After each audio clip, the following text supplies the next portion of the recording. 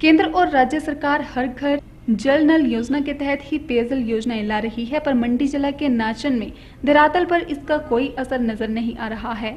गर्मी के इस मौसम में एक तरफ जहां लोगों में पानी के लिए हाहाकार मचा हुआ है, वहीं दूसरी ओर कुछ जगहों पर आईपीएच महकमे की अनदेखी के चलते रोजाना प्राकृतिक पेयजल स्रोत से हजारों लीटर पानी खड्ड में व्यर्थ बह रहा है। हैरानी की बात यह है कि महकमा इस ओर ध्यान ही नहीं दे रहा। नाचन विधानसभा क्षेत्र के ग्राम पंचायत चांबे के जंगम बाग में घांगल खड्ड में प्रतिदिन पेयजल खड्ड में बह रहा है। वहीं इस पानी से क्षेत्र के हजारों लोगों को 24 घंटे जल आपूर्ति की जा रही है। वहीं इस पानी के स्रोत के समीप ही जल विभाग की एक और उठाऊ पेयजल योजना पहले से मौजूद है, जिससे क्षेत्र के लोगों को पेयजल आपूर्ति की जाती है। लेकिन इस पेयजल योजना के बिल्कुल सामने लगातार बह रहे पानी से विभाग के ऊपर भी कई सवाल खड़े कर दिए हैं।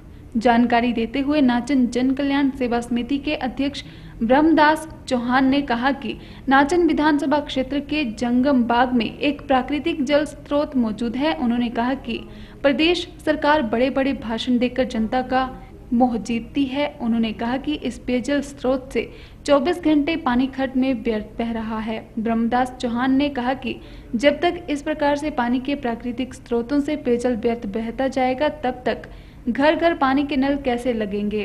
उन्होंने हिमाचल प्रदेश के जल शक्ति मंत्री महेंद्र सिंह ठाकुर से इस पानी के स्रोत के भंडारण और लोगों के नलों तक पहुंचाने की व्यवस्था करने की मांग की है।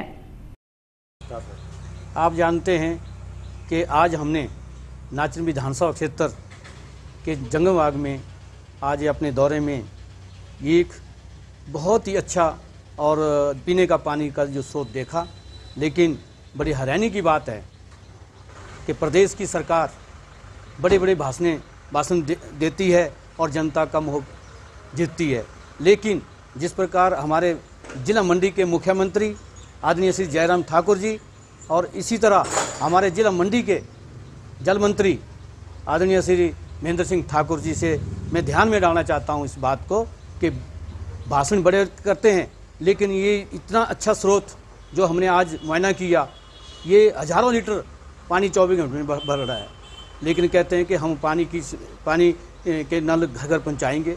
कैसे पहुँचाएँगे? लेकिन जब ऐसे पानी के स्रोत बहते जाएं तो कैसे पानी पहुँचेगा। लेकिन मेरा आदरणीय जल मंत्री आदरणीय श्री महेंद्र ठाकुर से कहना चाहता हूं कि इस पानी को घर में पहुंचाने के लिए इसकी व्यवस्था करें, ताकि ये पानी जो है पीने का पानी जो हर घर में पहुंचे। यही मैं ध्यान में डालना चाहता हूं। ये आएगी ठीक।